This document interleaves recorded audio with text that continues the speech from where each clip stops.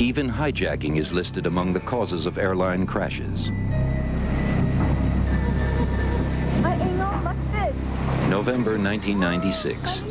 A startled tourist captures the scene as a hijacked Ethiopian jet with 175 people on board crashes into the water off the Comoros Islands in the Indian Ocean. Only 50 survived the hijackers' forced suicide pact.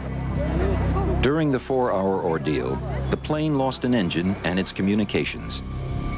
One of the hijackers, bolstered by a bottle of whiskey, decided to fly the plane himself.